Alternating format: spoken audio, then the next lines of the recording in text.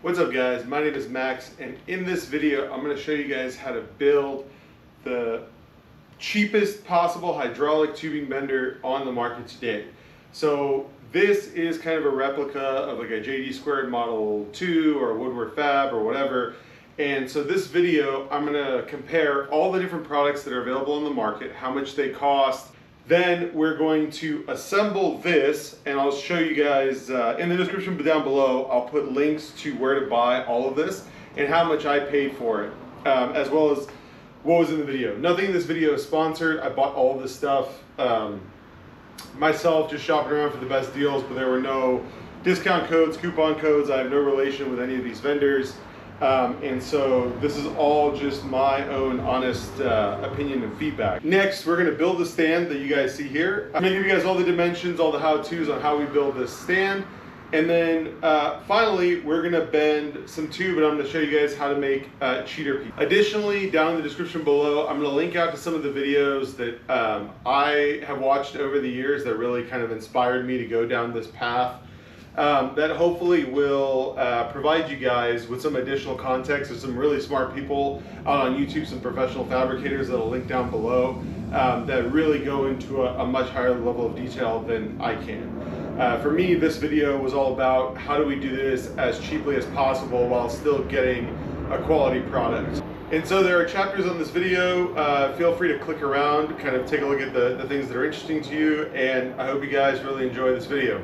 I set out with the mission of figuring out what is the cheapest way to kind of piecemeal together a professional grade tubing bender because it's a very expensive tool. For those of us who have done metal fabrication, a tubing bender is often kind of one of the last things you get. To get you started, you need a tubing bender. Generally speaking, for most racing organizations, you're going to need 1.5 inches and 1.75 inch die. Now, if you want to do like small tube work and kind of fancy stuff, that's fine. But if you look at like the SCORE rule book or the SCCA rule book, for most vehicle weights, you're going to be in the 1.5 inch or the 1.75 inch range. You're going to need a tubing notcher. Yes, you can notch tubes with a flat disc, and you need a hydraulic conversion. Now, yes, all of these start out life as mechanical benders, but that requires you to, one, bolt them to the ground because you have to be able to like reef on them. And two, it makes it very difficult to do one-man bends because, you know, if you're using all your energy to kind of move the bar to bend the tube, it's really hard to keep a careful eye on the exact degree gauge. So in my opinion, yes, you can do this manually. But to me, if you're going to be doing one-man fabrication at home, the hydraulic conversion is absolutely worth it. And so there are, in my opinion, the Amazon eBay, which is what I'm going to show you guys today, and I'm going to provide links down below and kind of explain how you find some of these things. And then you have your 6 main competitors. So there are 5 stylistic competitors to this, which is kind of the JD Squared style. So there's the JD Model 32, there's the Pro Tools 105 HD, the JMR, the Eastwood, the Woodward Fab, which is what this is a clone of. And then Rogue sells a very different design, but it kind of functions in the same way.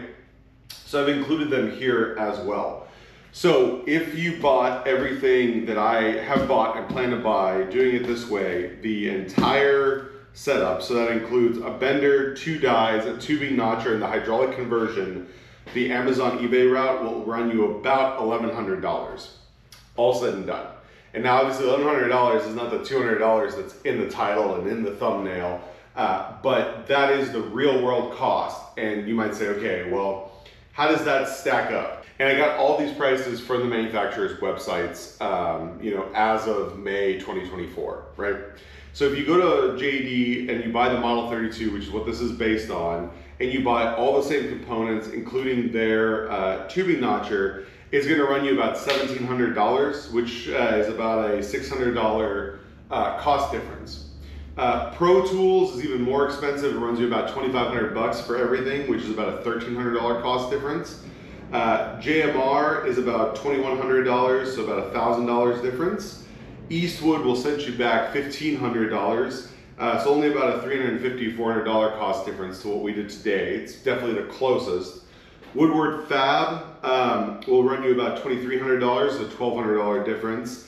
And Rogue, which makes, like I said, a different style bender, but is very popular in the YouTube crowd and a lot of smaller fabrication areas, will run you about $2,000 for the same setup, which is about $1,000 or about $900 difference. That kind of puts it into perspective. So for me, so far, what I've bought is the tubing bender. We've bought the Swag hydraulic conversion kit. We've bought a hydraulic cylinder from Harbor Freight. And I bought one 1.5 inch die because the first two projects that I'm gonna be tackling with this thing are gonna use 1.5 inch tube. So eventually I'm gonna add a tubing notcher. I think eventually I need to add a 1 3/4 die and maybe some of the smaller dies. But with that said, I think now we're ready to kind of jump in and start doing the unboxing. As you can see, this box is sealed. I've never opened it. I paid about $200 for this delivered. You can find these on Amazon, you can find them on eBay. I'll provide a link down below to the one that I bought. But the company names and vendors change all the time, but the product should be the same. So let's open this thing up and see what's inside this box. So remember, they sell you just the bare tool. There's no dies in here, there's no hydraulics in here. This is just the bare bender tool.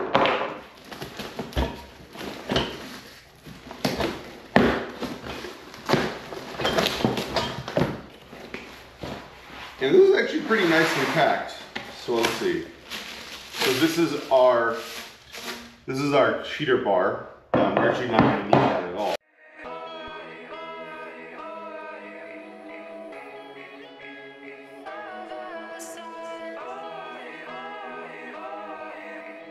So I gotta say, at first look at this, this was actually really nicely packed, very nicely organized, and pretty nice in general. I saw a lot of complaints, people saying, oh, well, they got their boxes ripped up, they're missing parts. As far as I can tell, this one was very well packaged. So the vendor I chose was pretty good. Looking here at the instructions, they actually have a step-by-step instruction manual. So let's see what this looks like when we put it all together. One thing that we don't have yet, that we're gonna try to just assemble without today, is I don't have a stand built. And so we're gonna kind of just assemble this all on the workbench today. One of the things I'm gonna do a little bit later in this video is we're actually gonna build a stand to allow this thing to work in place and then kind of roll around. This right here is our little base plate. It starts with this, so this will actually be what mounts to the base.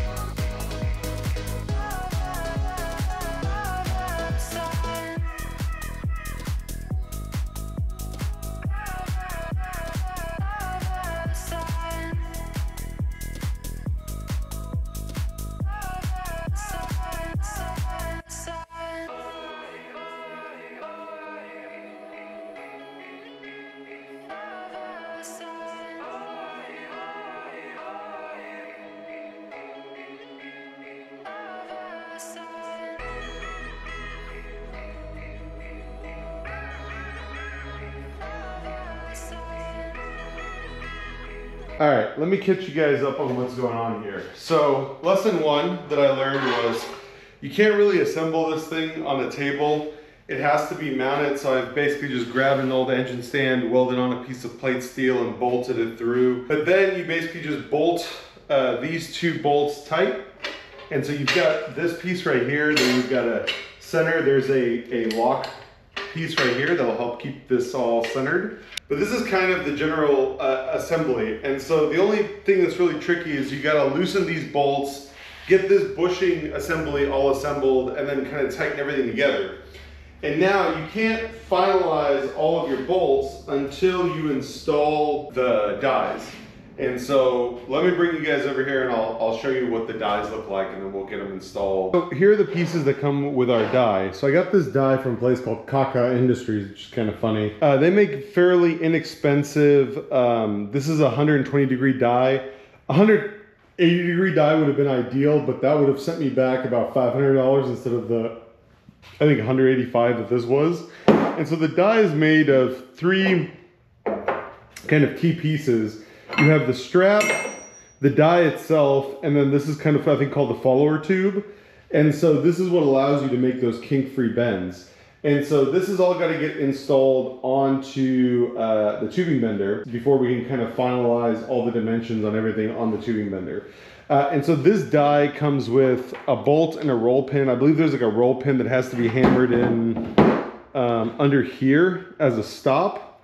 And then this screw will go into here to set your final stop distance. So let me get this all onto the bender and I'll show you guys how it all installs. Now that we got everything assembled, let me kind of show you guys how this works. And now I haven't bolted everything tight, and the other thing I will say is this right here is kind of floppy because of the very basic mount that I made just to install this today and show you guys. I would not do this. You definitely need this to be firm, otherwise this whole thing kind of it kind of binds all the pins. Here's how this works. So you have this piece right here. This is kind of holds your tube straight, and as you can see, there's kind of an angled piece and then a straight piece. The angled piece goes towards the work of the tube. There was a roll pin that came with the kit. This is just to create an offset. So basically, I'm just randomly dropping this into one of the holes, but it basically goes in like that. And now you have your die here, and the die is adjustable, right? It's got 3 possible positions depending on what degree of the die you're doing. So if you're starting off, so 0 to like 60 or 70 degrees is this first pin, because you want to start back here. The tube is going to go straight through here, and then you have this piece. This is a collar. Put this on, you put the little doohickey through there, and then you can use a set screw here to tighten the tube so the tube does not move. There's also a threaded part right here that can be used for a degree pointer, which basically shows you how many degrees of bend you've pulled through. And so it kind of depends on how you want to have this set up. Some people like to have a piece of wire that goes underneath and points over here. Once we get some tubes in and get this all set up, then we'll kind of take a look at that. But that's basically how this works. So if you're using a traditional ratchet style, right, there's your ratchet, and then you pull this back and grab the next one, and then there's your ratchet. And you just kind of keep going like this, and you just keep ratcheting through your angle degree. That's kind of how the bender works. So the next step we're going to do right now is we're going to install kind of our hydraulic conversion. Swag actually sells 2 kits. I ended up going with this machined version. It's a little bit more expensive, but it also basically comes with the bungee strap and a few other bits and pieces that basically, in my opinion, make it the same price as the lower original priced well-together kit. I think this is a better value, frankly, and so that's, you know, kind of what I did. To install this thing, you kind of have to disassemble your tubing bender. So I've done that. I took the rotating assembly out. Swag recommends assembling this on a workbench. I think I'm actually going to do it on the stand after I've reinforced it. It's a little bit stronger. I think it'll be easier for me to film. They send a really thorough, excellent set of color instructions with wonderful photos to kind of get you through. And it includes all kinds of little things like this die cast release pressure knob. So we're gonna just follow the instructions on this kit, and we're gonna go through it. So the first thing it says is to install this. And so this is an 8-ton ram from Harbor Freight. This was about $120. And this is the ram that goes for this kit. And now keep in mind, this ram is way more powerful than this bender. So the ram is capable of 8 tons, which is 16,000 pounds. The thickest metal that this bender is capable, it should only require about 2.5 tons of force. You can definitely destroy your shit if you have this set up, so keep in mind, just because the Ram can handle it doesn't mean the rest of this assembly is up to snuff. So we're gonna follow the instructions. The first step in the Swag Off-Road kit is to install this.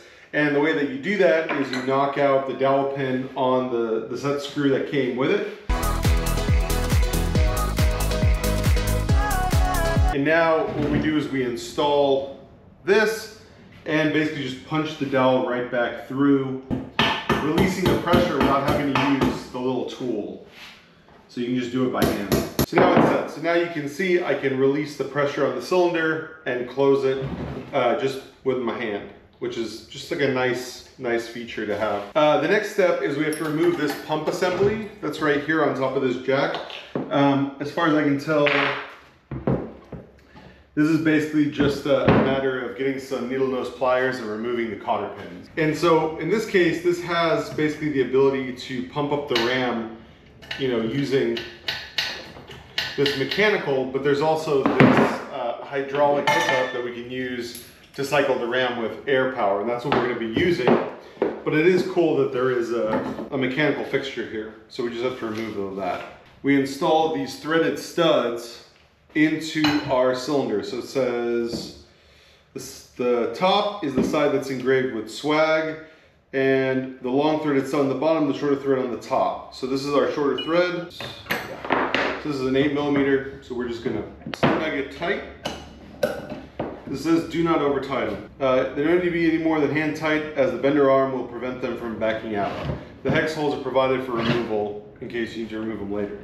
Use a flathead screwdriver and a hammer and spread the cylinder far enough apart to insert this 1/8 inch spacer. So this is basically going to force this apart so that we can slide it over the cylinder. Make sure the flat bar does not stick down to where the cylinder ram will pass through. So you can see we're just splitting a little bit.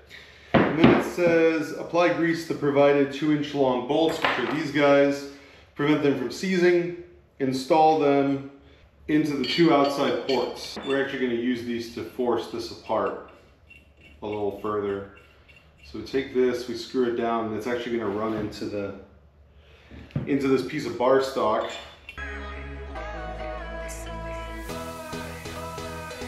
So now you can see that the Ram actually slides out in the same area as these two guys. Position the clamp as close to the rounded edge of the Ram as possible with the short threaded stud aligned with the machine nut. So there we go. So what you're seeing here is that the short stud is aligned with the bleed valve, because the bleed valve has to be pointed upright when all is said and done, otherwise this won't work. So basically we have this guy lined up with this guy as close to the rounded edge of the Ram as possible with the short threaded part aligned. So this is basically right up where the Ram starts. There's like a rollover point. So that's perfect. And now we can remove these push apart screws. There we go. So now that's removed, and we're going to insert these 3 screws from this side and tighten them down to 25 foot-pounds. And these are also is it 6mm? Yeah, 6mm. So now we're going to torque these down to 25 foot-pounds. We get to take this whole assembly over and start installing it on the bender. So we're going to basically have to take the bender all the way back apart again in order to kind of get this piece installed. But let me show you guys the final product here. So this is our Swag Off-Road conversion kit. It's very important. You see this is pointed straight up to the sky. That's going to allow us to relieve pressure properly. On this side we have a bungee cord. It's pretty strong. It's tied to a pin down here as well as to this pin here. So what this allows us to do is basically once we relieve the hydraulic pressure, this will close up on its own. Here, there's our 2 spacers that are centering our pin here, and you can see this is all in alignment. So I went ahead and just popped this back in here for now. As you can see, this is our die. We might need to make a small adjustment to the roll pin that's hammered in there. It's hammered in just a little too far. But here's our die, here's our follower, and we still need to tighten this guy up a little bit. But there's our degree wheel. This whole piece is now fully assembled, and we have hydraulic, or I guess pneumatic function. So we got this hooked up to an air hose here. And you can see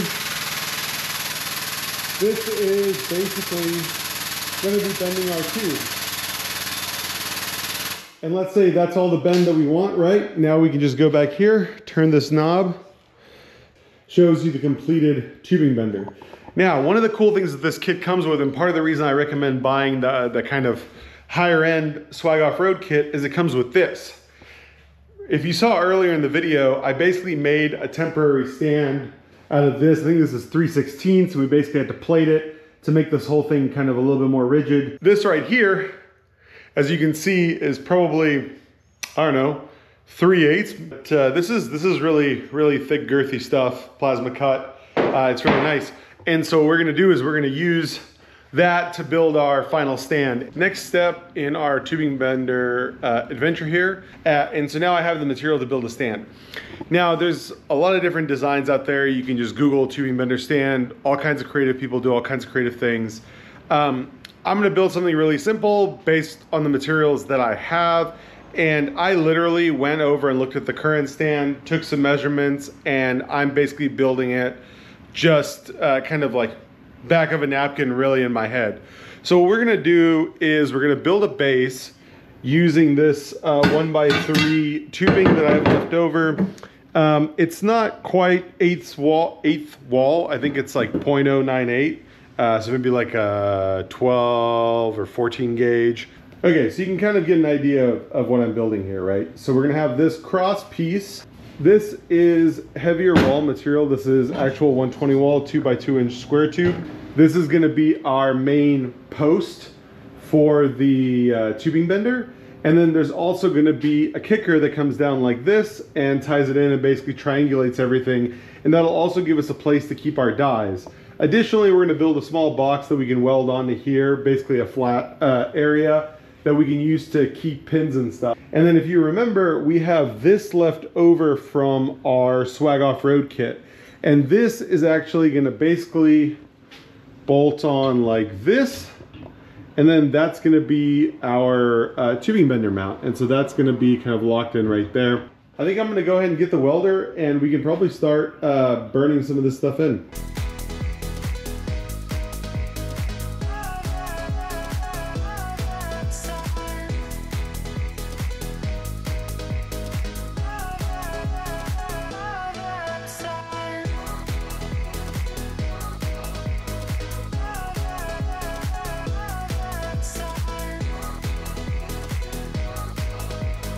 So now I'm just gonna kind of eyeball how I want this set up.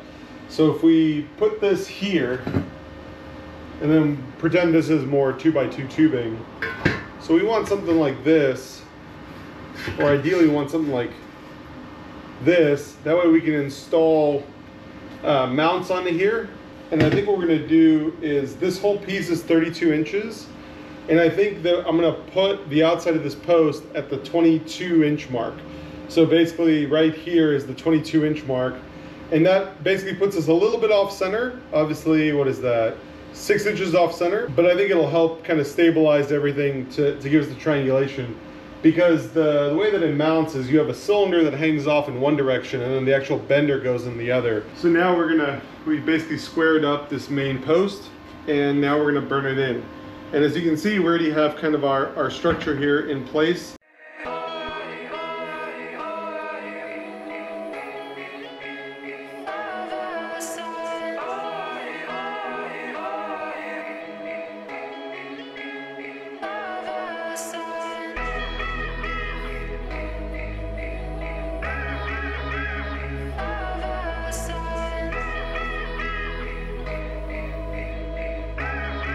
All right, there we go. Now we've got our base all fully welded together. And so now we get to figure out how we want our tubing bender to get set up on it. So I wanted to show you guys something just kind of as a teaching moment as well. If you take a look at this here, I don't know if this camera is gonna catch it, but this bottom part actually warped from the heat, right? And so because I use this kind of thin wall material, these are kind of bowed where I welded them, and this is kind of bowed where I welded them. But sometimes this is what happens when you're just like trying to be cheap and build stuff with scrap that you have. I could have clamped it to something, I probably should have, but I didn't. But it's fine. So our next step is we got to take this thing and we have to kind of tack it in place so we can figure out how the bender goes on here. And this is something I wanted to show you guys. So because of the warpage in the bottom, this panel, if you sit this flush, you can see very not level. And so a little trick you can do is I basically welded on a couple of little bump skis there. And now you can see that our panel sits flush again. And when I go to weld it up around the perimeter, it's not really gonna make any difference to fill that gap. I'm gonna loosen the bolts. We're gonna remove this mount from the mount. And what I've done is I put a C-clamp on it, one, to keep it from spreading, and two, to give me a handle to carry this thing around on. So I haven't burned this thing in yet, but this is basically where we're gonna go. We're shooting far forward. And then what I'm gonna do is I'm gonna get the tubing bender actually installed on this thing, which is a huge pain in the butt because the thing weighs probably over 100 pounds with the cylinder on it. But we gotta get it installed so I can figure out where ergonomically I wanna build a little rack to put my pins. Well, I was talking about gusseting stuff, but honestly, this plate is so thick that this is now so sturdy that like all the pins, like if you guys remember earlier in the video, I was struggling getting these pins in and out. And it was because that whole thing was flexing. But now this is so rigidly on there that nothing is flexing, which is super cool. We want to build a little shelf that we can basically drop these drive pins. So this pin right here gets removed pretty frequently every time you have a new piece of material. This pin gets pulled out pretty frequently because you're changing the drive position on the die. And so I'd like to have a little shelf. All right, let me catch you guys up on some progress. So we built this. This is just some expanded steel. It's a little shelf. This is a 16mm wrench, which is the same thing as 5/8. This is the right size for this bolt on this kit. Now we have our pointer set up. This is just a piece of welding rod. However, this bolt, this thread, is something weird. I don't know exactly what it is. As best I can tell, it's 1/8 NPT pipe thread. And I found a bolt that basically threads in like 5 or 6 turns. And so I cut it down and use that. So that's my solution there. So this little shelf is cool because you need this wrench here. And the other thing that you do is you remove these pins a lot. The pin that you use the most is what's called the actual drive pin, which goes into the die. Now, for some reason, this pin, which you use the most, has the shortest amount of threads. If you compare the size of the head over here, it's very easy to grab. This one is smaller. And so what I've done is I've basically just welded on a T that makes it easier for me to pull this pin out and also gives me something to smack it in with without hitting anything else. So this is just like a little bit of like, I don't know, 1/4 inch rod or something that I had. And so I did that, so that pops out. And you can put this here, and now I can, you know, make adjustments with my die, you know, whatever I need to do, right? Or if I need to pull this out, I can set this aside, and I can do everything with one hand, right? I got the other hand on the camera, and so this is really convenient. The other thing that I would like to do is, I think we're going to build some sort of little shelf here. Now, on the bender itself, from an ergonomic standpoint, you fit the pipe in from here, so you spend a fair amount of time lining things up from the back. But you also spend a lot of time up here because this is where the drive pins are. So what I think I'm going to do is I'm going to add a small storage shelf back over in this corner. And that way we can basically keep our test pieces, things like that. Because we want to be able to keep those with the bender. We want this to be basically one unit. Everything that you need comes with it together. So you're not trying to pick up multiple pieces and run around the garage and do stuff like that. I'm going to finish the little shelf. I'm going to show you guys the final product in terms of our stand, but after that, all this thing really needs is to be unbolted and get hit with a coat of paint. So we got the last piece done on our stand. It's actually pretty strong. Basically just welded it in a couple of corners, and you can see I just threw a piece of random tubing on it. And it's convenient because because of the way the ram is, you never really want to be in this space. And so it's the perfect place to put that. I think for now what I'm going to do is I'm not going to install a die holder because I don't have a second die and I'm not quite sure where ergonomically it fits yet.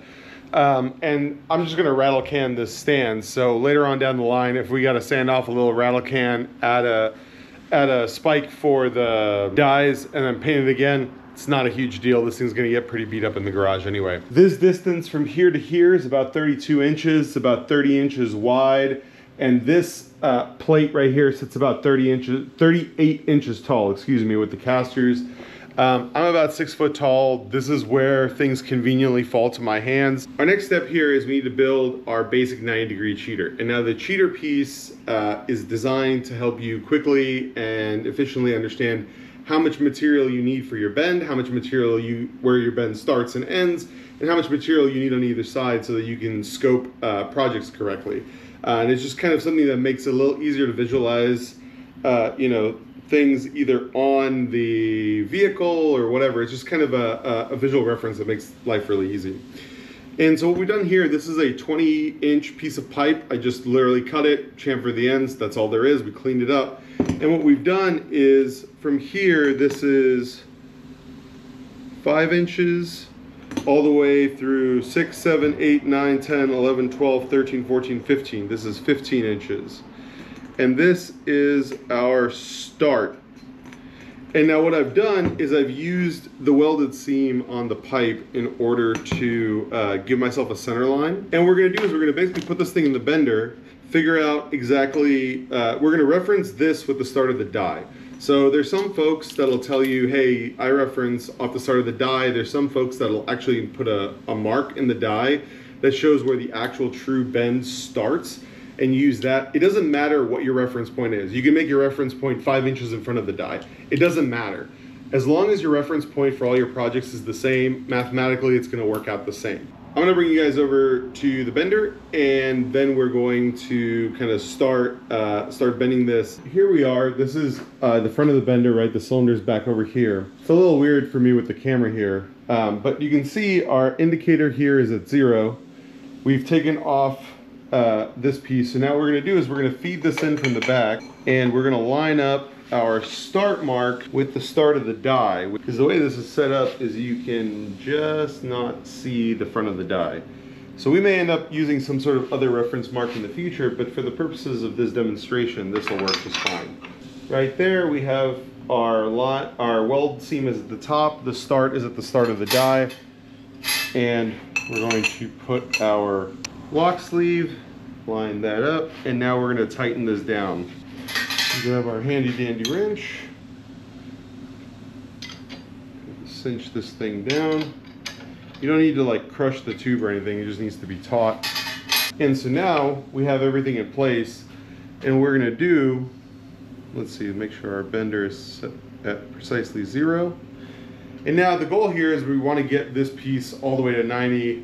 So now we've got our pipe in place, we've got our start mark with the front leading edge of the die, we got this tightened down, and now everything is loose. And so remember, the first thing we got to do is we got to figure out how many degrees it takes just to get this tight. So we're just going to ease into it a little bit. Now we're tight, so we're probably 3 degrees in just to tighten up the tube.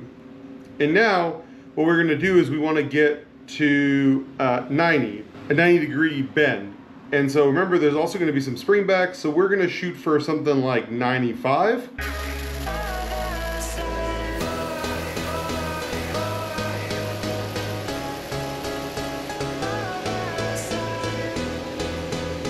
So now you can see we got to just shy of 50 degrees. We'll call it 48 degrees on our first bend.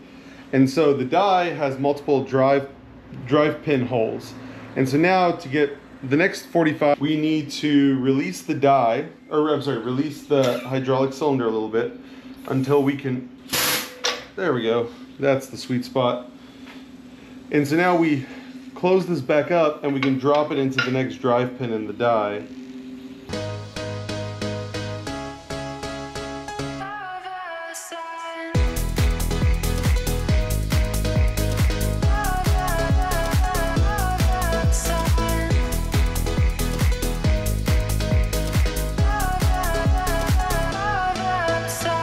So now you can see we got to 94 degrees, and I'm just guessing, but I think this will give us enough spring back that we should end up with a perfect 90-degree angle. So let's get this thing out. There we go. Now you can see the tube is loose. We can pop this out and we can basically slide our tube out, and there we go. So now we can see, you can see my start point was a little bit off. I lined it up, but it actually slid in the die a little bit. But let's go back to the workbench and take a look at what this actually tells us. So here's our cheater piece. As you can see, it's pretty close. Half a degree is probably within the realm of what can be expected from a bender of this quality, right? And so what we've done is, you can see this is my start of the die. This lines up with the start of the die. And this is where the actual bend starts. What I've done is I've cut a notch into this, and so I can measure from the start of the bend and say, oh, well, it's 5 1/4 inches to the end of this pipe. And we've done the same thing over here, and you can see, so if this is the start of our bend, we use 1 inch, 2 inch, 3 inch, 4 inch, 5 inch, 6 inch, 7 inch of material to kind of make our bend. Basically gives you a place to notch in, and you can take a measurement. And so I know that if I start my die here, there's about 1/4 inch of depth. And what I've done on the bender side is this, I basically take all the slack out of the tube, reset the pointer to 0, and this was 93 degrees will give us just about a 90-degree bend. Probably go just a little bit under that and get it right dialed in. And mind you, this is the second or third bend I've made with this bender, right? So the more I work with it, the better I'm gonna get in terms of you know, how accurate I can make these. But these cheater pieces are great to have because this kind of lets you plan things out on your project. And gives you a better idea of kind of the amount of material that you're going to need for certain things. That's pretty much it. I will say there are better explanations of how this works than the one I did. I gave you guys just a very brief overview of how this is supposed to go together. And just like that, we have a complete tubing bender, and now we're ready to move on to some tubing projects. You'll see those on the channel sometime in the coming months. They're very excited to finally put this thing to use. I've always wanted one of these. And so basically what you see here today is about $750 for tools, and I don't know, probably around 50 bucks worth of material to build a stand and whatnot. But a lot of this stuff was scrap, and so I already had it on hand. If you don't have it on hand, obviously it costs you a little bit of money to kind of buy some of these things to build a stand. Initial experiences, I basically bent maybe 3 or 4 test pieces with this thing. It's cool, it really works. It takes a little bit of finesse to figure out the angle measurements on the bender as opposed to the real world. Make sure that you're getting as close as possible. But like any other tool, right, practice and time are kind of what help you get good at fabrication. So I hope you guys enjoyed this video. If you like the video, hit the like button, leave me a comment, let me know what you think. All the links to everything are in the description below. I'm not affiliated with any of these brands, again, so this is just what I paid my own money for, and this is what I have here in my own home garage. With that, I want to thank you guys for watching. Make sure you hit the subscribe button, ring the bell to keep up to date with new videos that come out. Thanks.